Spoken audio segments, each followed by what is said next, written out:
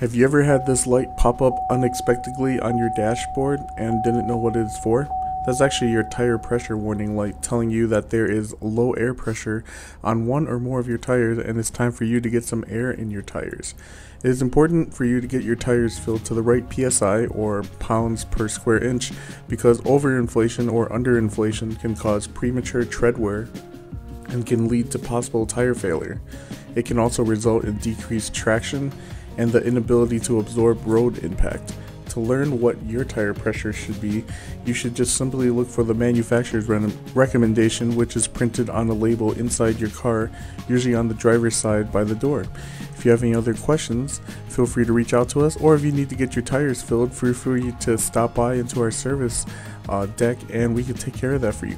Have a great day and we'll see you soon.